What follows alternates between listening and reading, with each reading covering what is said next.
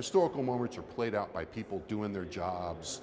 Director of the Texas Politics Project, James Henson, says walking into the state capitol, it's hard to ignore the history of the moment. I think maybe even more important than the highfalutin notions of history is the fact that the process is moving forward and it's working. He says while there's a long trial ahead, we can learn from what we've seen so far. We saw those votes on those motions range from 6 to 10 or so votes in favor of dismissing the charges. That begins to give us a little bit of a sense of where the votes are, both for and against the Attorney General. 4 witnesses have testified, and already he says we're seeing 2 distinct stories. In the prosecution, righteous whistleblowers. People of conscience who were defending the public interest in their urging an investigation of the Attorney General.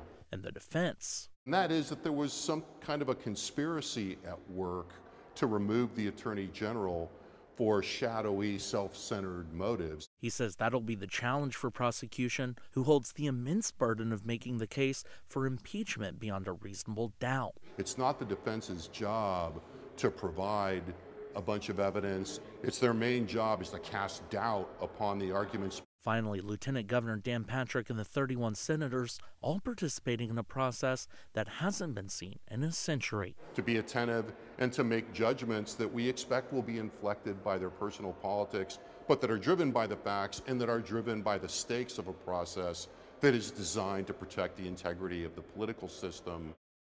Thank you for watching. Please hit the subscribe button and get the latest news by downloading the CBS Austin News app.